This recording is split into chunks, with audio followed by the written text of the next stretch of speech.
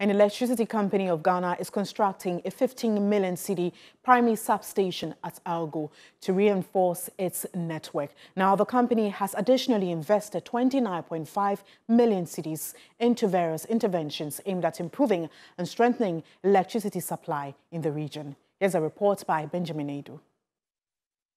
The Ashanti region has been experiencing intermittent power outages for the last 2 months.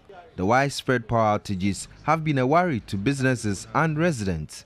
Areas affected include Bomso, Ahinsane Estate, Krofrom, Dichamso, Buokrum, Tafo, Edum and Asafo.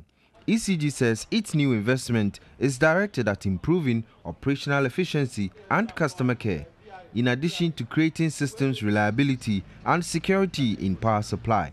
Managing Director of the company, Kwame Ajimambudu, says the measures instituted will help place an end to the outages. We come to realize that there are some old transformers that need to be changed, cables, relays, reclosures, sectionalizers, and all other things. To mitigate this, we try as much as possible to replace most of them. We are trying to construct a primary substation at the Agogo area, which will link Konongo, Agogo, and Juso together, so that we have a stable service. The ECG has also put in place mechanisms to ease fault detection. In our current situation, to detect fault is like try and error. We don't have a system whereby it can pinpoint the exact location, but we are trying to implement a new system called VIT.